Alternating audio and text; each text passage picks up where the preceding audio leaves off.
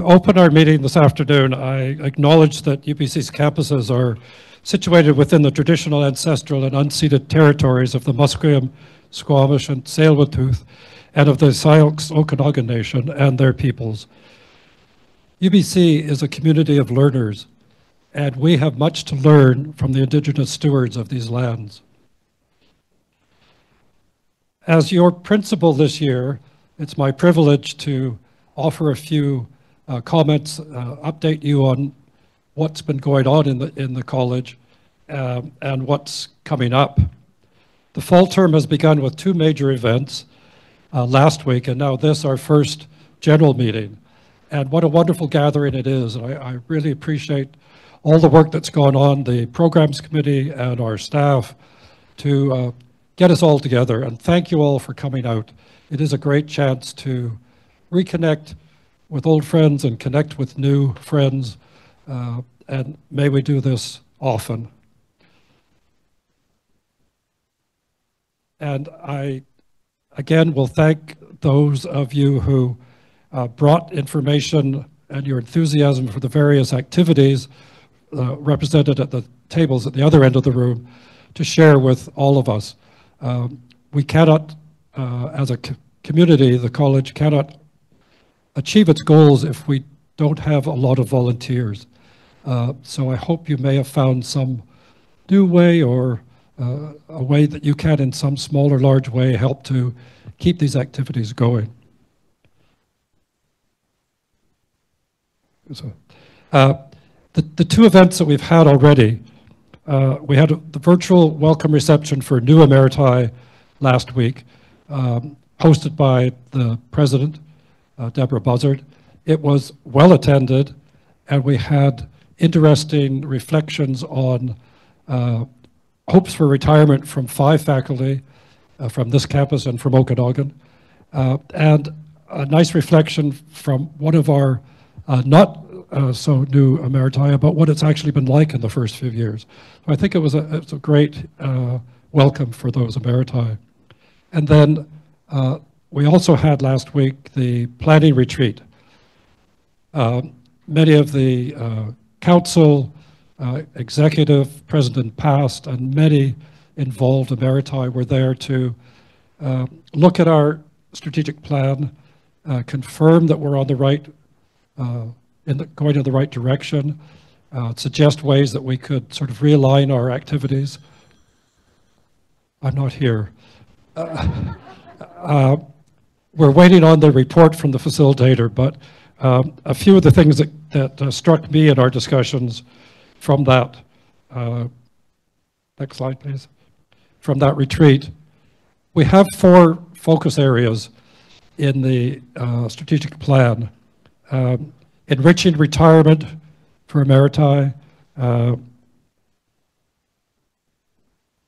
increasing the community profile, the opportunity for Emeriti to give back to communities locally and internationally, ensuring that we are doing things that make UBC realize that the college is part of UBC and is of value to UBC, and in the center there, ensuring that the college is effective and sustainable in the long run. So I heard that from the retreat that we need to deepen our collaboration with faculty relations on the very successful pre-retirement seminars, maintain and enhance the information that's collated and provided about health and travel insurance, offer an exciting series of engaging and challenging speakers at events such as this GM with opportunities for social connection, supporting initiatives that give Emeriti an opportunity to volunteer and to tackle critical societal issues. I'll say a bit more about that in a minute. Reviewing our communication strategy and the tools. This is an important one that we're putting quite a bit of focus on this year. Expanding knowledge about the Emeritus College across UBC units and their leaders, and among individuals nearing retirement. We're hoping to reinvigorate the network of unit reps to be one of the tools in that regard. And developing a succession strategy to encourage more Emeriti to take on roles serving on committees, chairing committees, going on council, etc. Those are underpinning our activities. Next slide. So, two important initiatives that are ongoing that show how the college can demonstrate that it's been part of UBC's initiatives in important ways. And one was the Emeritus Nature and Climate Emergency Cohort. 8 or 9 of you from a variety of disciplines got together in collaboration with the Peter Wall Institute for Advanced Studies and offered a series of seminars to try to bring different ideas, different disciplines together to suggest ways of moving ahead in dealing with climate and nature emergency. There is a part 2 in development with some money from Peter Wall Institute, which is not going to exist anymore in its old form, involving a student cohort, which is quite exciting, and looking at really policy change that's needed to help us understand how to get through the current crises.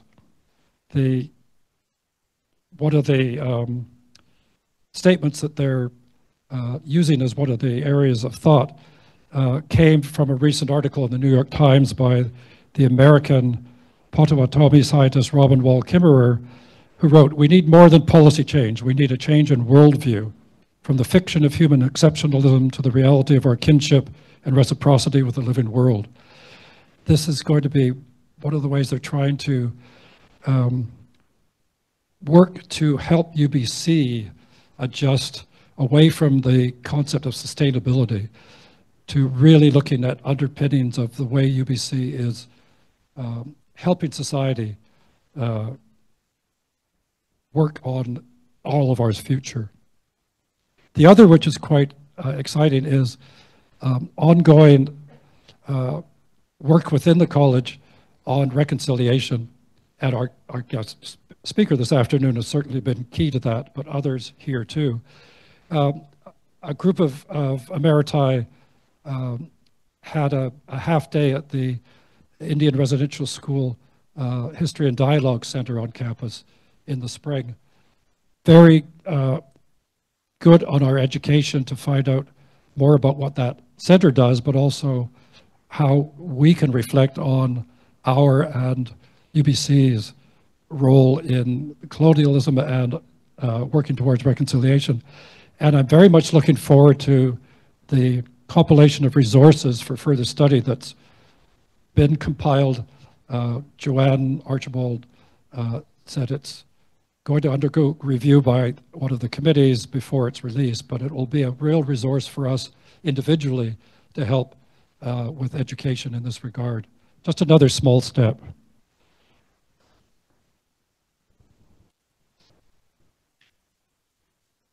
So, announcements, a few among many. Awards nominations. The awards committee was represented here. Last year's recipients are pictured on the wall, but Jim Zidek from the committee mentioned to me that the committee could use more members, but we need all of you to think of colleagues who might be worthy of these awards and get more nominations in. There are two kinds of awards, and they'd like to have a larger number of nominations to peruse. We get wonderfully accomplished people nominated, but we need to keep that flow of nominations going. There's a new initiative, the member forum. It's going to be a list serve for members who sign up. You won't be automatically signed up, don't worry, to share information about anything you might want. It won't be the venue for the college to distribute information about college events, but if you have a good plumber you could recommend, or you need help with something around the house, or you have a question, Richard Spencer is one of the initiators of this. If you want more information, talk to him today. That will be coming up. You can email the office and get put on the list. I think it's been announced more than once in the newsletter. You'll be able to find out more about it. And the subsidies for scholarly activities, reimbursements for expenses. 27 requests were received this year, totaling $65,000. Not quite that amount was eligible for reimbursements, but this is an ongoing support for research that's proving valuable for many of our colleagues. And as you can see, colleagues from across disciplines are taking advantage of this. So please, if you're continuing to do research and need a bit of help for attending a conference, publication costs, etc., this is a way the college can help. And a couple more announcements. The next newsletter is due out in the middle of this month. Watch for elements, visual elements of the new branding that the college is going to be using. And we'll look for feedback on that.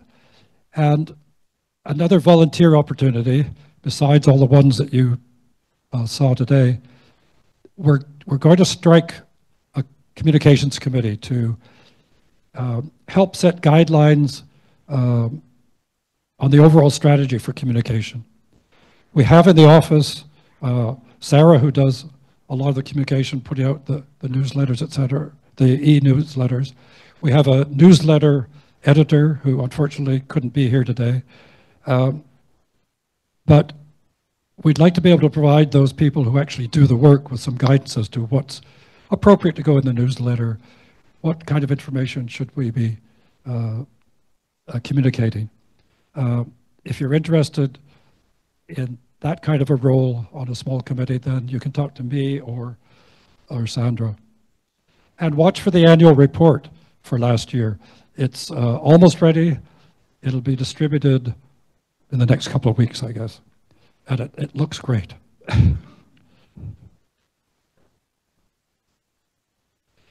And looking ahead, a year from now, we'll have new dedicated space in a building that's under construction right now. Now, I know that when I come back to campus, which isn't too often, things look different every time. If you're not familiar with this space, this is where the extension of Brock Hall used to be. If that you can picture that in your mind. I know many of you didn't work on campus, so that maybe doesn't locate you.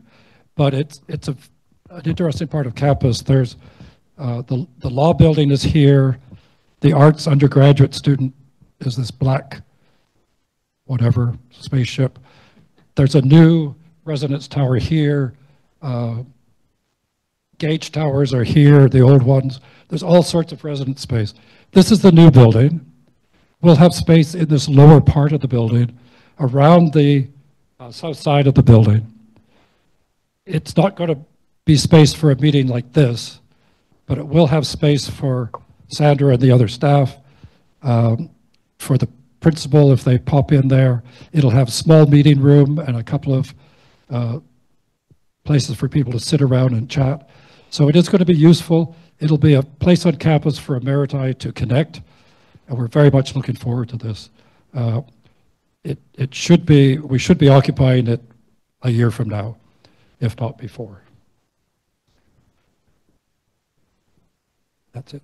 Okay, that's actually the end of my slides, the end of my comments. Again, I welcome you, very much appreciate your attendance and your participation. Looking forward to a great year. And now I'll ask Sandra Bressler, who's been leading our programs committee, to take over.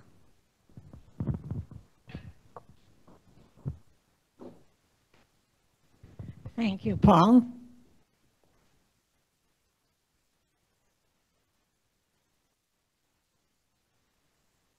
So today I have the pleasure of introducing to you, and I don't think she needs introduction, to Joanne Archibald Q'um Q'um Xiiem, who will share her personal and professional experiences in Indigenous education, from early learning to graduate education.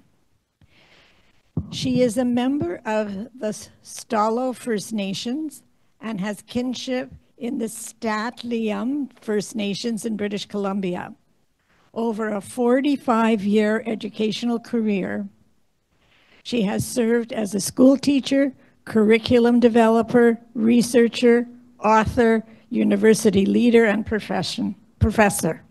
She is Professor Emeritus in the UBC Department of Educational Studies, and at UBC, she has held the leadership positions of Director of First Nations House of Learning, Associate Dean for Indigenous Education, and the Director of UBC's Indigenous Teacher Education Program.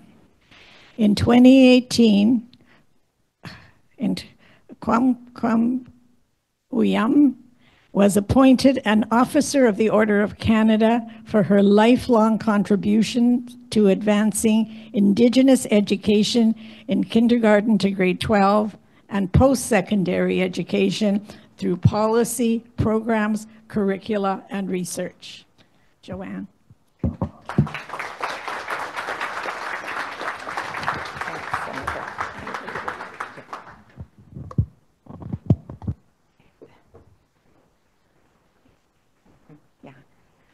Swayel. I'm just trying out my little electronic talking stick, even though you can't see it. It's in my hip pocket. So I think you can all hear me.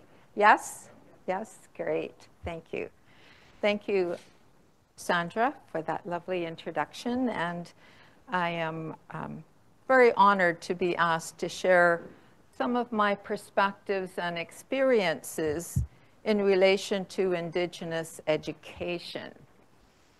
I want to begin by also acknowledging one of the Indigenous nations on whose unceded ancestral lands we are situated on. I want to highlight the Musqueam people, the people of the river grass. And this picture shows somewhat of the Fraser River, but you see the grass, the Musqueam. The name Musqueam comes from a particular kind of grass that grows by the river. And the Musqueam are very much intertwined, the cultural identity and lifeways, very much interrelated with the environment, the river grass, the river, the resources of the river. And for those of you who want to know more about Musqueam, you can visit their website. And there are videos that have community people talking about their history, their culture, some of the issues and initiatives that they are involved in. So I invite you to learn more about the Musqueam on whose unceded lands we learn and study on today.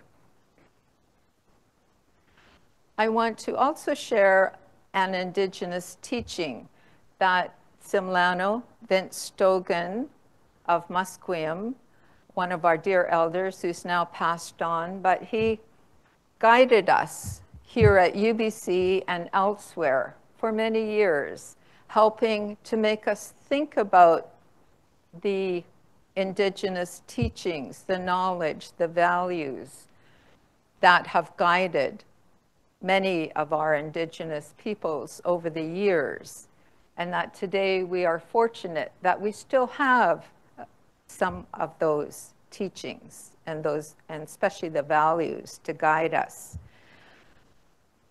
He taught us to be together, to create an environment that was safe, that was welcoming, that was comfortable, and that nudged us in ways to be the best that we could be to ourselves, to each other, to the environment, and to find ways that we can learn from and share with each other. So I want to start with this particular teaching, and I'm a teacher at heart. That's how I started out my university career. I was a primary school teacher at one time. And with this teaching, I'll ask for a little bit of participation from you in a way that is comfortable to you. Now, normally in the gatherings before COVID, we would join hands in ways. But today, instead of joining hands, you'll have a choice. So when we gathered together in a great big circle, and now you could use your imagination for this purpose, think that we're in this great big circle. And Vince would say, my dear ones, I would like you to join me in this teaching. And he would say, if we take our left hand, we can have our palm facing upwards. And he said, this symbolizes that we reach back, that we ask for, that we receive the teachings of those who have walked before us. And then he said, we have this important responsibility that when we learn the teachings, we then put them into our everyday lives. That's in the sense of that transformation of the past into the present, into whatever context we find ourselves. And then he said we have a responsibility to pass this knowledge, this teachings, to guide others. And we symbolize that by taking our right hand with our palm facing downwards, as if we are giving. So with our left hand, we receive, we put it into our everyday life, then we pass it on, we give it to others. Now, normally when we would do this, we would join hands so that we would connect, but I won't ask you to do that today. But I think if you want to kind of just use your elbows on one to connect with somebody beside you on the other, so at least you have a safe little connection with each other that way. So that was Simlano's teaching, and this way, he always said, you know, find a way to get people comfortable so they can have a smile, they could have a little laugh, and to have a little fun in learning.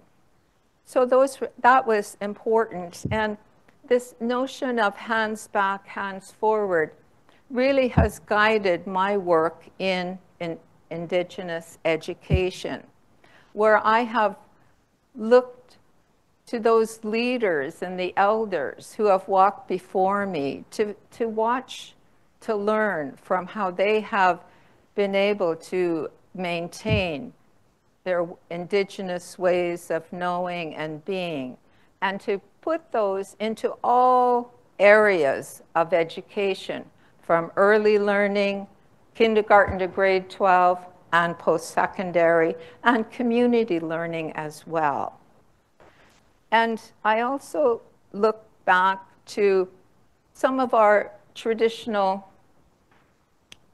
Indigenous stories. We might call those Swachwiam in my Halkamilam language. That means it's an old story. It's from tradition.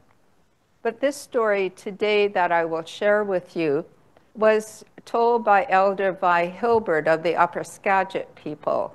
And she lived around the Seattle area at one time. And she told this story, which if we have a name for it, it could be called Lady Louse Cleans Her House. Now, in a number of our Indigenous stories, sometimes a small, what we might think of an insignificant creature can become a teacher for us. So I want you to have a little fun with your imaginations right now to just listen and have a time for you to imagine this story. That there's this tiny little character named Lady Louse. And Lady Louse lives in this great big longhouse. And you see a picture. I think this is the longhouse here at UBC. But just imagine this little creature walks into this great big longhouse. And she looks around. And as she does that, she has sadness in her heart because she sees that that longhouse has not been looked after for many years. Lots of garbage and the dust all over the place. And she remembers long ago, people would come to this longhouse. They would gather, they would share their songs, their dances, they would tell stories, they would tell about their cultural laws and their kinship, and they would eat food and they would exchange gifts. And in that way, they had a good sense of family and community, and they had a way to carry on their culture. But that hasn't happened in this longhouse for a long time. And Lady Louse thinks, I think I need to do something. And she thinks and she wonders, what could she do? And her idea is to clean up the longhouse. So she goes and finds her tiny little cedar broom, and she goes to one end of the longhouse where there are some wooden benches, and she takes her little cedar broom and she sweeps and goes back and forth, and there's so much dust that the dust starts to rise. And little Lady Louse thinks of all the work she's got to do, and so she sweeps harder, and she goes back and forth until she's at the middle of that big longhouse, and there's so much dust. Lady Louse gets lost. That was Vi's story. And often with some of the Indigenous stories, they stop abruptly. And you may be thinking, is that all there is to that story? What happened? When that story ends or stops, doesn't mean it's the total ending of the story, but it's an invitation for you who are listening to start to engage with the story, to start to learn from that story. When I first heard it, I thought, that little Lady Louse reminded me of being a UBC faculty or administrator, thinking, oh, there's so much to do. Got to change this great big institution to be more friendly, to be more responsive to Indigenous students, Indigenous ways of knowing. What am I going to do? And by doing all the work, sometimes I felt myself as Q'um Q'um Xiiem, I lost myself sometimes, or perhaps I lost my vision, my direction. And that's how I identified at first with that little Lady Louse. Then I heard someone else who heard that story say, that dust kind of reminds me about our colonial laws that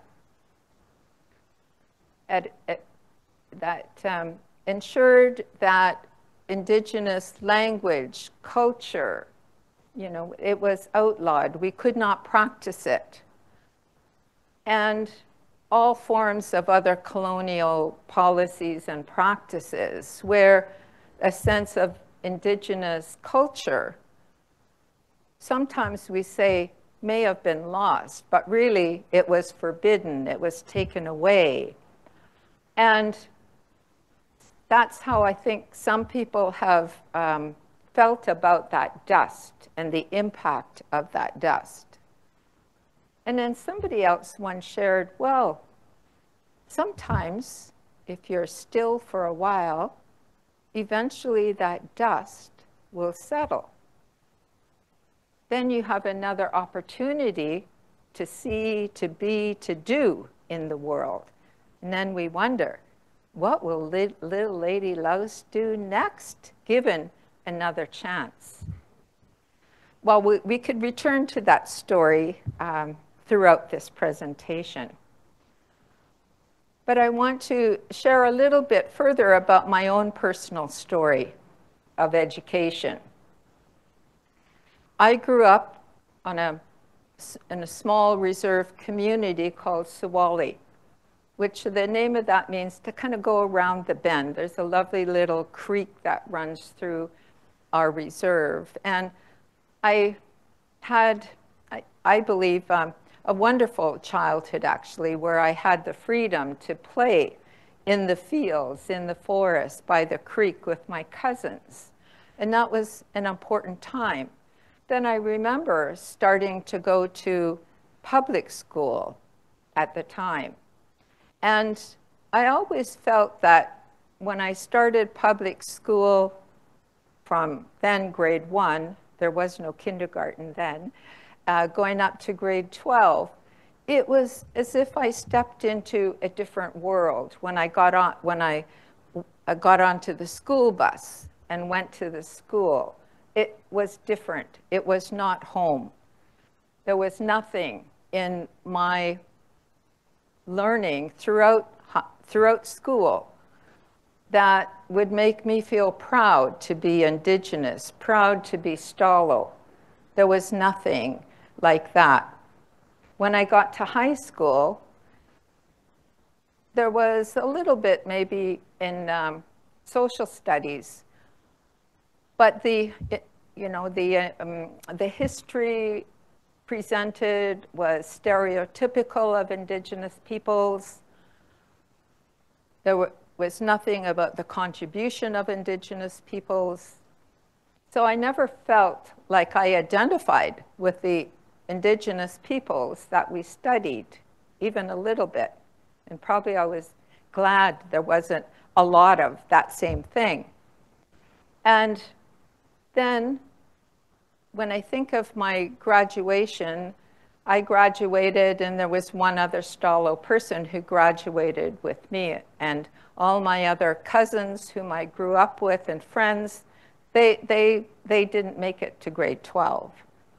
And when I started learning about the history of Indigenous education, I realized in my university studies that when I finished high school, I was of the 6% of the Indigenous students who started high school, I was of the 6% who completed. All the rest did not. And when we, that was Harry Hawthorne's report, 1966-67. And I wondered, how did that happen? Because growing up, I participated then in some of our cultural ceremonies. I was lucky to have some of my grandparents live next to me.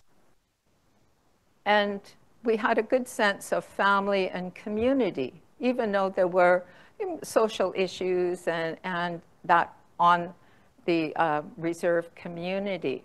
But it wasn't until I started learning at university some of the history, then you might say, of Indigenous peoples in BC and across Canada, that I started to learn about some of the colonial laws and rules, which I will speak about.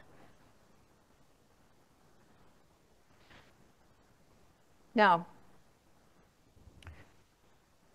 I call this slide From Regulation to Hopeless Reality in the way that and I use some of these examples of the law, the Indian Act, which was 1876 until today, has really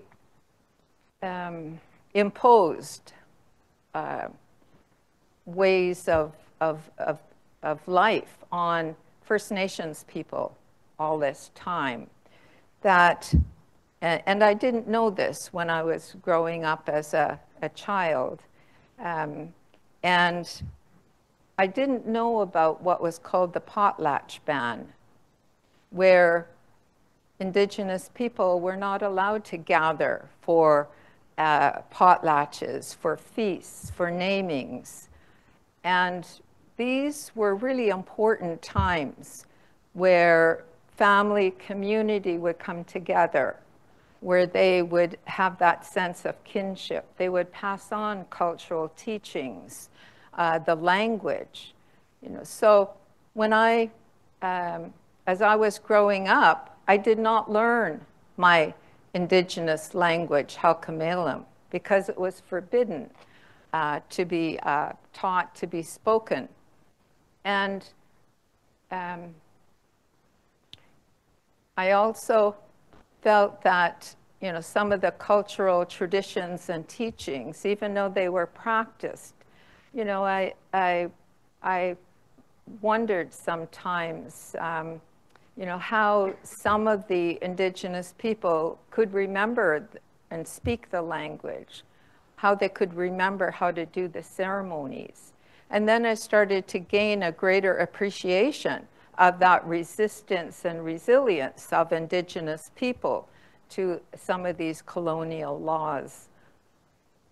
We have heard a lot about Indian residential schools that I won't say more about at this time, except that I recognize my mother went to the Kamloops Indian Residential School, and my grandparents, of the four, three of them went to residential school. And in my dad's with his brothers, some of them went to residential school. He went to public school. And so it was rather mixed, but I have since recognized the impact of that residential school where, children were taken away from their families from the age of 5, 6 until they're 16, for the school year. And we have to really then appreciate what that does to the family, to an individual, to a family, to a community. When your children, the heart of your family, when they're taken away, when they're separated, when they experience the various abuse that we have heard about, where they have not had the opportunity to learn their culture, to have a strong identity as an Indigenous person. We have to really then appreciate that impact, and perhaps for some of us, it gives us purpose to change, to ensure that we can have education, especially, that promotes and facilitates inclusion, where a child, an Indigenous child, feels safe and comfortable, has the opportunity to learn about their Indigenous ways. For non-Indigenous students to also have the same opportunity. So I think that the impact of these particular laws and policies, has provided many of us an opportunity to kind of stand up and move forward, to take that learning, to know the past, the colonial past, to think about in our everyday lives, how might we change some of that?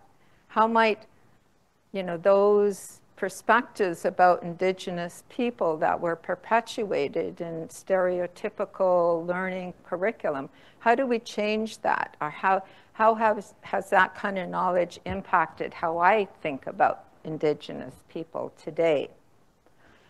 I just want to mention briefly about the 60s and millennial scoop, where this continued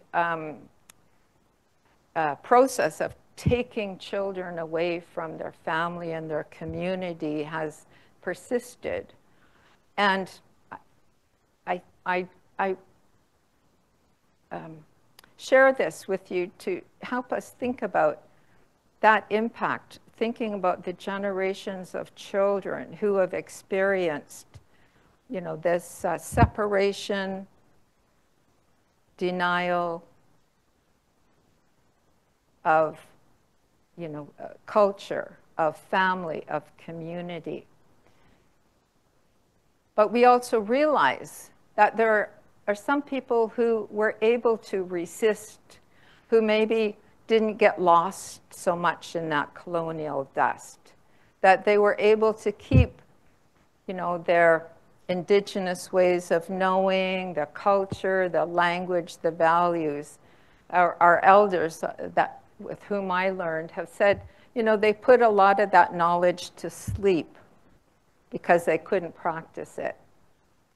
But there came a time when it was time to reawaken, to bring out the knowledges. And it was many of these dear elders shown on this slide, where I am from, the Stalo, who started a cultural revitalization movement of language, of the Stalo culture, and helped to guide the development of school curriculum so that all children in the Stalo area, the Fraser Valley area, all children who attended public school also had the opportunity to learn about Stalo people, about the importance of the river, the land, the stories that connect to the land, the stories that taught us about the kinship to nature. You know, that if we have this kinship to this particular mountain, we feel like we are part, that mountain is a part of who we are, it's a part of our family. Then we have to think about, how do we treat members of our family? You know, I think today that helps us think about, you know, the changing perspective we might need in thinking about how we deal with climate change and emergency. If we go back to those stories that helped us to be better human beings, to the land, to the more than humans, to ourselves, those stories can guide us. They can keep encouraging us when maybe we get lost in that dust and lose our way. But we have the stories and we have each other to help guide us. For those elders, they helped me when I was doing my doctoral studies long ago to think about how we learn to work with these stories, how we can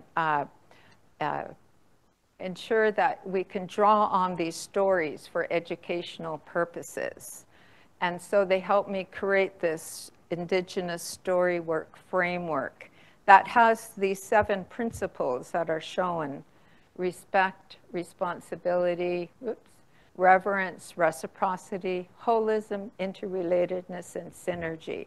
If you really want to know more about this, you can visit my website and about these principles. But I have been able to, when the hands back, hands forward, I've learned how stories can be a certain type of pedagogy. They can help with the methodology. And I've worked with graduate students and teachers so that they can take these different ideas, learn about them, then find a way to put them into their everyday teaching practice. And then ensure that the students that they are teaching also have that opportunity. I want to move on to what we might here call Indigenous-led policy and law. So previously I listed those that were imposed on Indigenous people. So in response, Indigenous people in Canada, you know, found ways to resist, to respond to these colonial processes.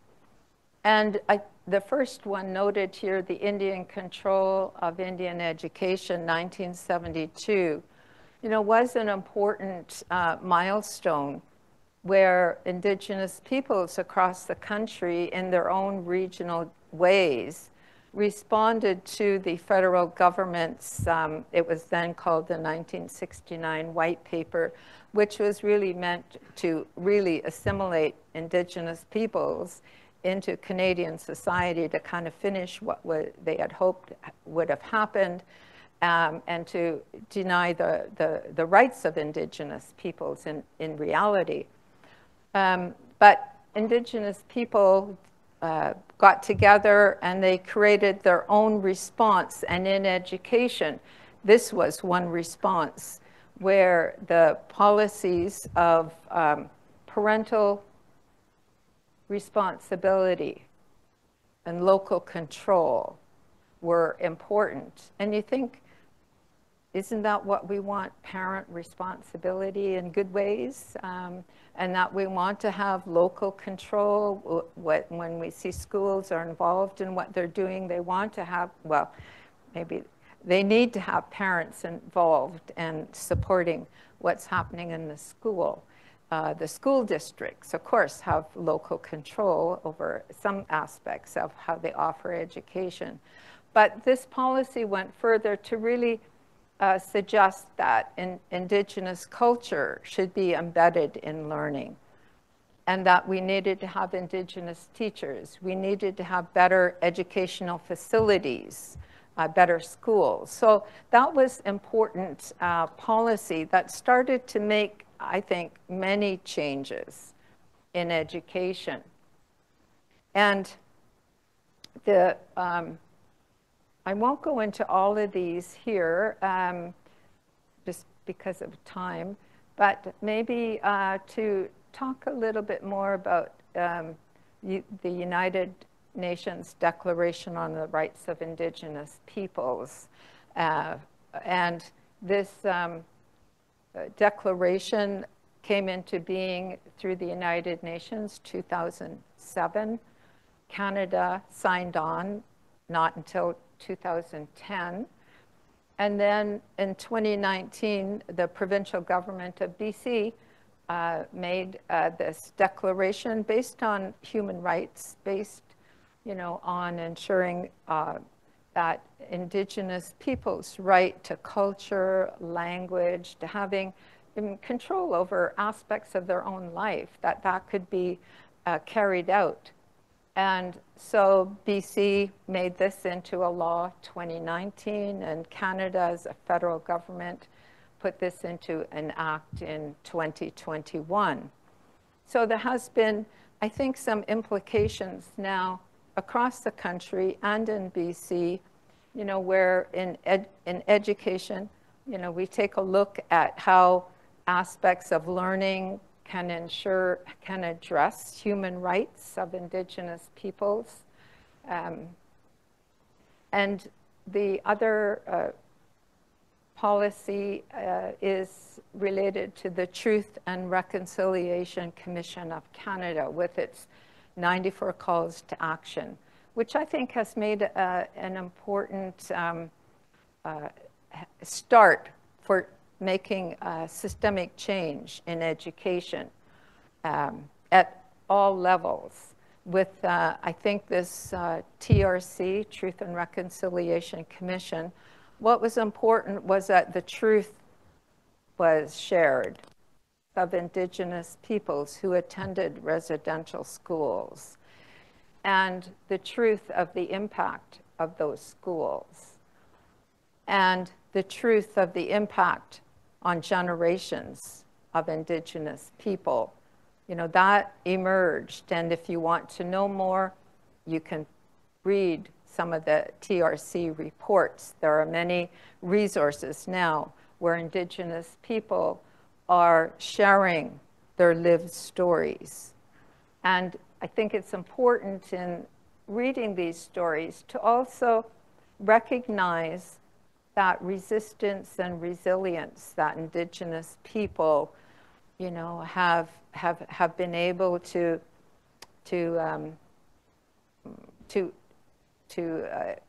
recognize and to share with others.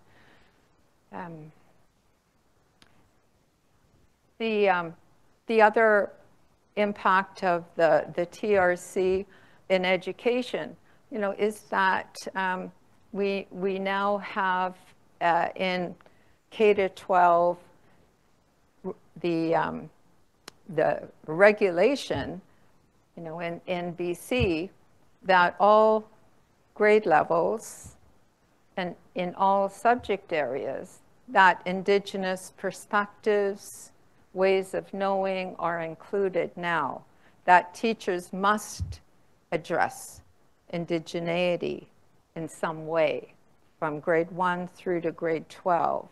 And that began 2016, it started, and by 2019 there was full implementation in the complete schooling level. So perhaps those of you with now any grandchildren, great-grandchildren, other relatives of your families attending K-12, be good for you to ask them, hey, what are you learning about Indigenous people in your school? What do you think about that? And it's taken a lot of work of a lot of people over many years to get to this point. When I shared my experience of going to public school, where for me, it was like being in a different world. It wasn't familiar. I didn't feel that it was a familiar place of family or community. It was very separate. Whatever I did in school was so separate from what I did at home with my community on the weekends and the summers, in evenings. But for some reason, I was able to persist. I was able to learn. And I think through that experience, though, it provided me that drive to do something differently so that I could create a better learning environment in some way for Indigenous kids and for non-Indigenous kids to also learn something. Back to hands back, hands forward. Okay, and now I want to move along a little bit to the UBC story, because I spent 36 years here at UBC in my professional career as I've been a sessional lecturer, an instructor, got into the professorial ranks, and then also took on directorships that was noted in my introduction. So with this experience, I want to highlight, some of the important changes that have taken place within UBC, and also talk about what has been important in making these changes. So you see on here, there are different logos of some of the parts of the logos of some of the Indigenous programs here at UBC, some of which I will talk about.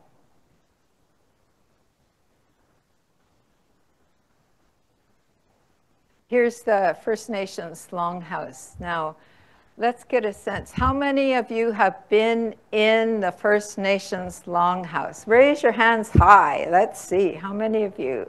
Okay, great. So those of you who have been inside, when you walk in, how magnificent it is, where you have those house posts, the smell of the cedar, and that building is thought of as a home away from home for the students who come to study here at UBC, for faculty who are here to have a place where you can feel, welcome, where you have a place to learn, and where indigeneity is the foundation.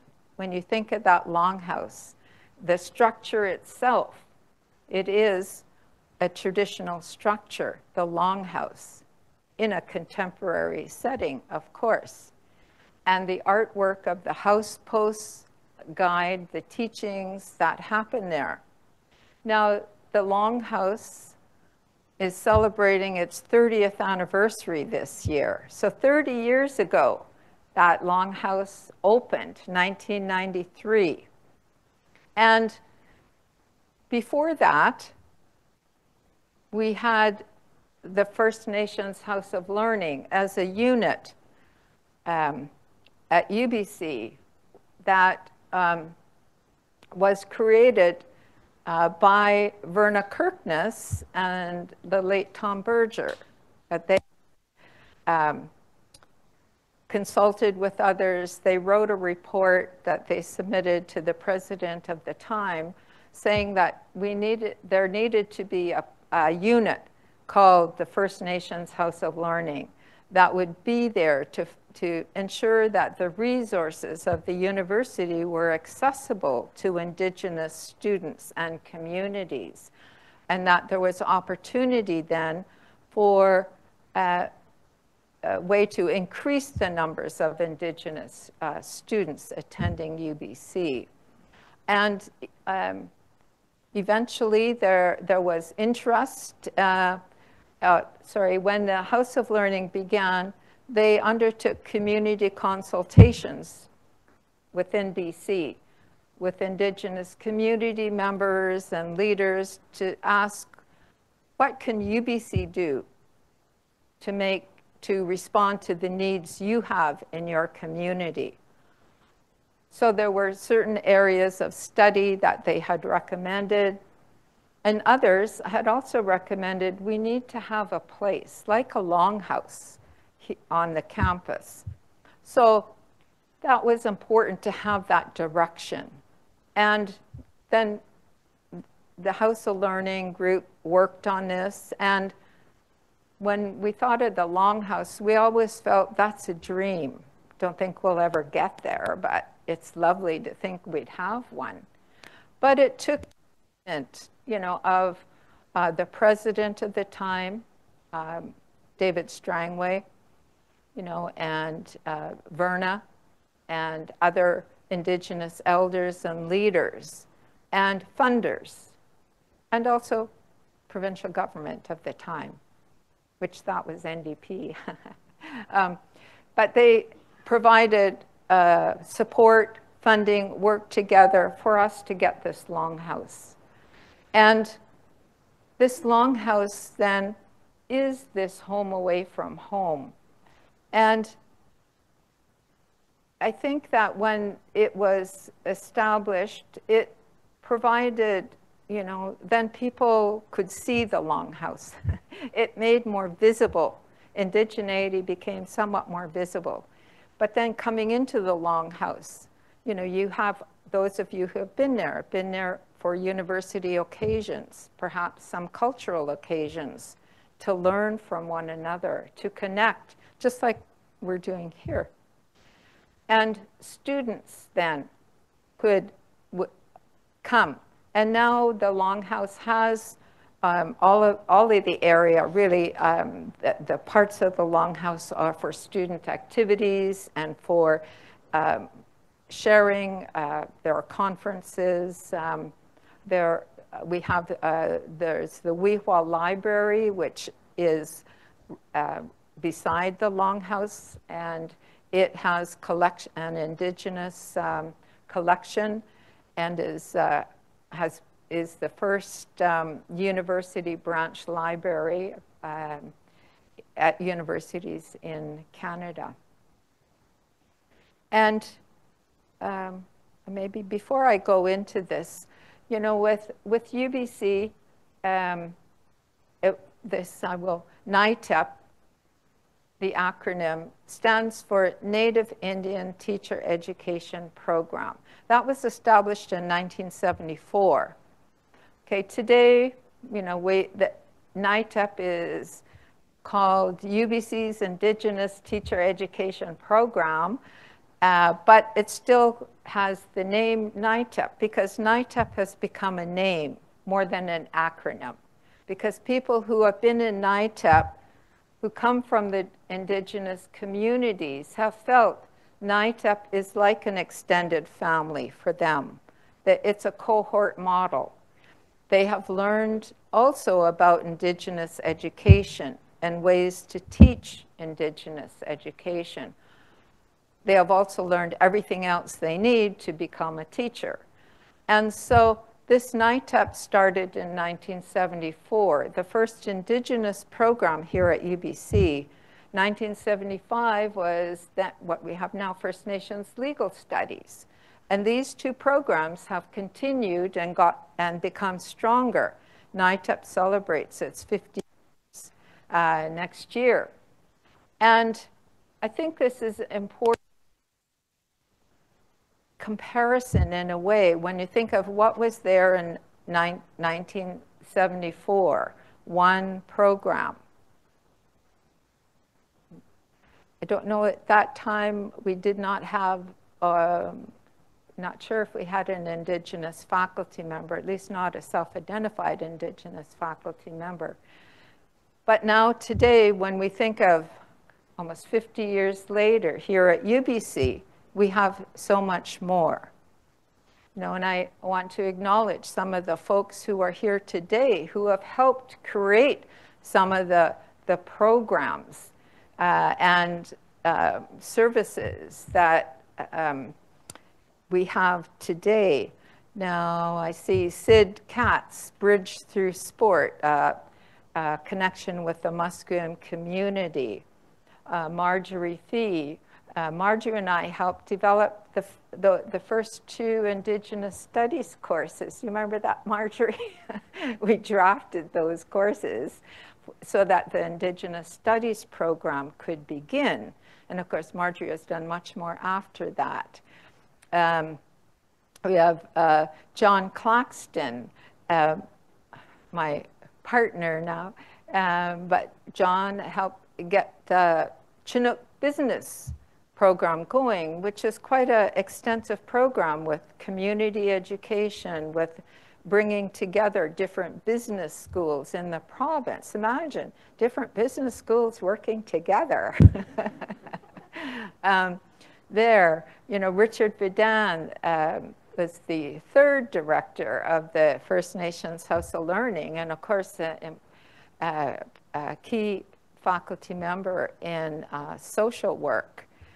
And of course, Paul Harrison and Richard Spencer, you were really important at those policy, student services, registrar tables when we needed to have an ally speak up, you know, for indigeneity. And then I also appreciate my colleagues in Ed Studies, you know, where we had there the Tiskel program, which is a specialization in Indigenous graduate studies. But Ed Studies, I believe, has been a leader within our Faculty of Education and elsewhere with Indigenous programming. And I see Don Fisher, Dan Pratt, Roger Boucher, sorry, Kogila Adamudli here. Hope I haven't missed anyone of my department. But it is good that, you know, here we have the supports, those who are working together with us. So, you know, that the little lady louse reached out and made sure that she didn't work alone, because it takes many hands, many hearts working together to make the kind of changes that we have today.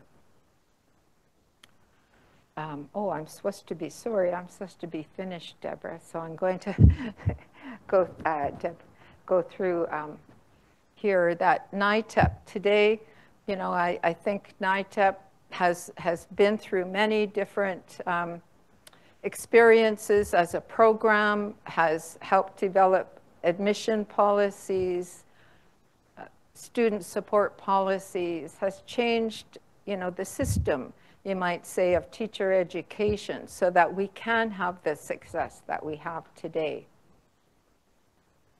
I won't talk so much about graduate area, and where, you know, this idea of from regulation to hopeful reality. Earlier, I spoke a bit about the changes happening in the K-12 education system, where we now have much more that we can learn about indigeneity in schooling. And that the work happening, I think, today is focusing a lot on teachers, to help teachers then feel comfortable including Indigenous perspectives within their teaching approaches, that they should not be doing this work alone, that there are people in the school districts, in our universities, who could provide that mentorship, who could provide opportunities to share what they're experiencing, share the resources. So I believe now we have much more hope in K-12, and that importantly that we provide that mentorship. And here are some of the might say lessons that I have learned about making this kind of systemic change, that we need to ensure that we always have Indigenous engagement and leadership, and you know, where the colonial past we didn't, but now we do. And that all work together. So that means non-Indigenous allies, supporters working with us, because we, you know, need to have lots of different people contributing their strengths, their ideas, their questions. And that we look at holistic change. It's not just a program, not just a course. It's it's people, it's policies that need to change, it's the facilities. And that when we do this, we can share our experiences and resources as a way to, you know, keep moving with the hands forward with others. I want to just highlight, returning to that Sardis, my experience. I went to the Sardis Secondary School, and I mentioned, you know, there were 2 of us who graduated that year. Now, looking at this school now, you see on their website, they have here that learning must be engaging and relevant, that they also include First Peoples principles of learning, which has become an important framework for the Ministry of Education in BC. You know, that they're here, one heart, one mind, working together for a common purpose based on the Halkamilam language or teaching, which is vastly different. You know, I think, well, 50 years is a long time, but I would hope that, you know, we see these, I think, more substantial changes have happened.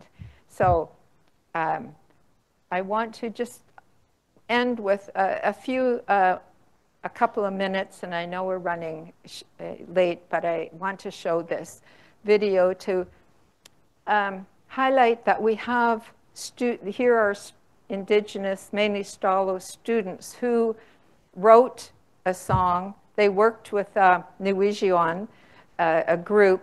The students thought about their message, and they sang it, and they produced the music. So here's their voice and their message I want to end with.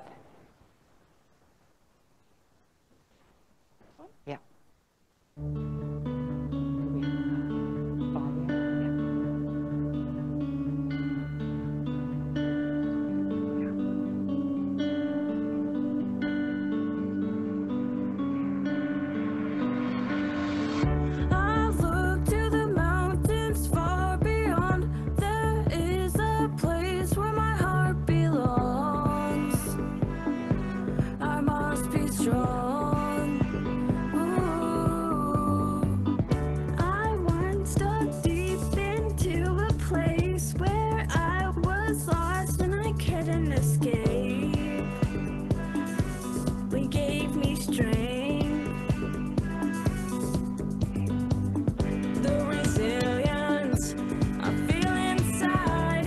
Pushes me to hear you calling. The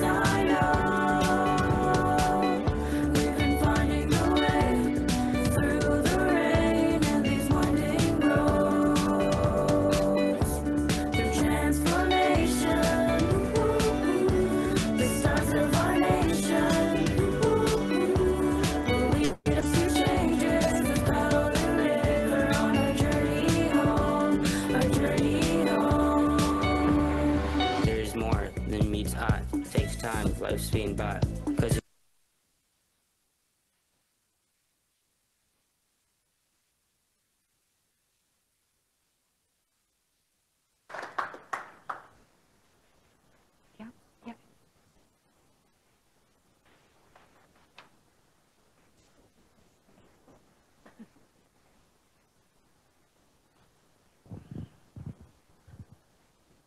What can I say? This was such a wonderful, wonderful presentation. The hands back, hands forward concept that you weave throughout your whole talk was just beautiful. The example of the story, and then sharing your own story, sharing so much information about Indigenous reality, about excuse me, about Indigenous-led policy, and also the impact on individuals and families in all this. It was just really, really enlightening.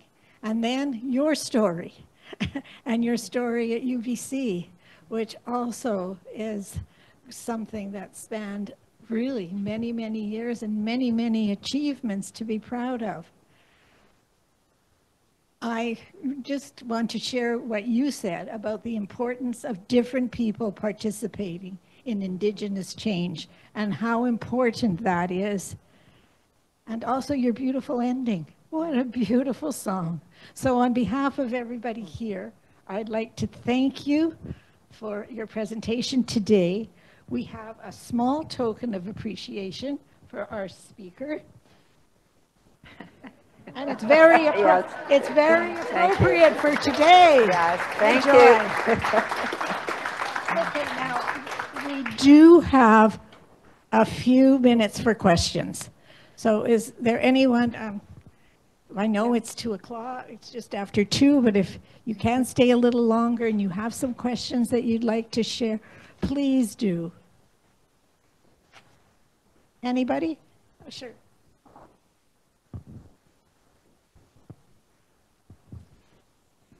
Thank you, Joanne. I wonder if you can, I hope, give me a hopeful answer to this question. The changes that have happened in the public school system in BC, do you feel that the teachers, not necessarily the new graduates from UBC, but teachers who've been in the system for a while, are they getting good resources and training to implement the changes in the curriculum effectively? Yeah, sure. Well, I think it, of course, varies. The school districts really have the prime responsibility, in a sense, for professional development, and each school district has people in the roles of principal of Indigenous education. Some have other roles, such as providing teaching support, teaching enhancement. There are sometimes student support workers too. So in some districts, they have a great team that then works with teachers and also works with other district leaders like New Mercy. I didn't mention this in my talk, but there are some schools that have worked together, brought together Indigenous educators and New Mercy educators, and developing a culturally responsive approach to teaching mathematics. And that group has also worked with a community group, Dogwood 25 being one of them, the faculties, UBC Faculty of Education. And so with that, there's this opportunity to create a network. So there is broadly a provincial network, where there's an annual symposium, teachers share their approaches, they get together like this, and well, in person and then Zoom during COVID, but that idea of sharing resources and posting them on a website, and I find that the districts, I'm more hopeful about what they because they have hired people in those roles to provide leadership and mentorship. And there is the expectation that teachers need to address indigeneity now. And then I find teachers, many are receptive. There are still those who are afraid to do something because they don't want to offend or they feel uncomfortable. But then there are those who can help people who have that hesitation. And so I am more hopeful about what's happening in districts for those teachers who have been out practicing for a while. We'll bring you the mic. Has there been any move to incorporate into K-12 Indigenous-led healing facilitators from the community reaching out to the schools? Yeah. You know, I think that perhaps in some districts, you know, there are community elders, cultural knowledge holders who then provide that mentorship to both teachers and students.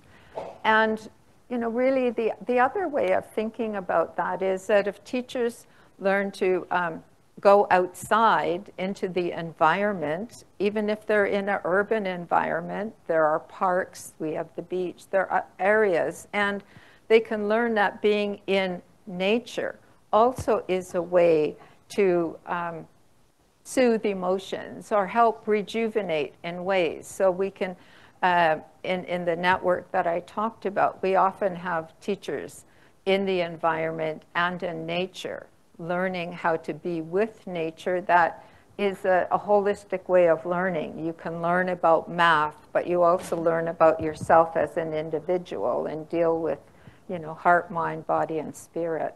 So yeah, some of that is happening, but I don't know on what kind of wide scale. Yeah. Any last question? Okay. I'm going to need Sandra. We have technology here. Yes, okay, last question. Don't know how to do this.